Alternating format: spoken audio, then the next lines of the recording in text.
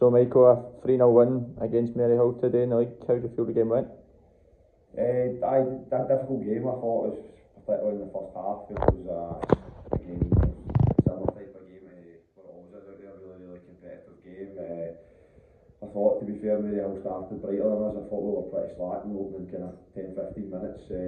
Not from like an application point of view, but I just thought, in terms of their touch was poor, things were bouncing off us, and we were slapping passes and things like that, which isn't like us. Maryhill were on the front foot, but I think once we kind of tidied that up, we probably ended the half a bit stronger. Obviously, we get a goal, which is a great goal for Johnny.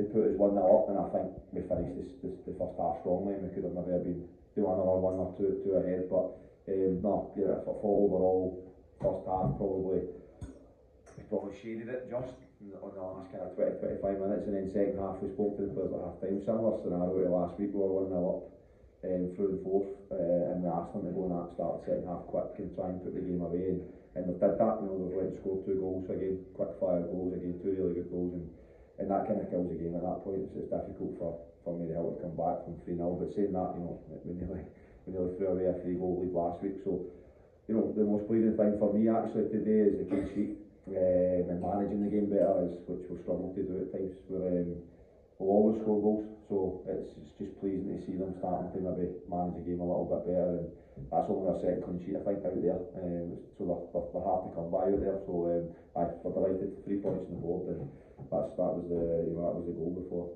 we started. On the clean sheet as well, Calder makes a great save at the penalty.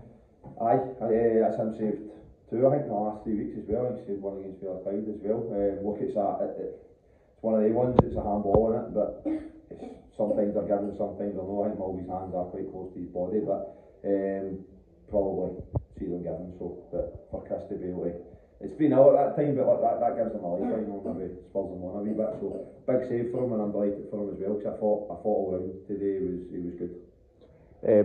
The goals as well, well-worked goals, especially the second one's a great move.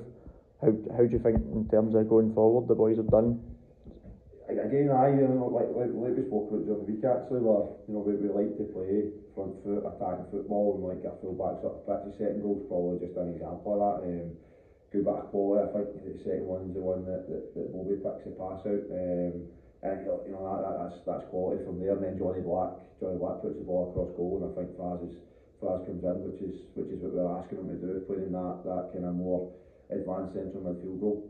I want him and Greg Burns to be making the box. Greg Burns scored 2 last week, and Fraz has got himself on the score sheet again today. So it just really pleasing to see the attacking intent, and listen, we'll carry that on, and hopefully continue to score goals. But if we can start shutting teams out, the other side will be doing alright.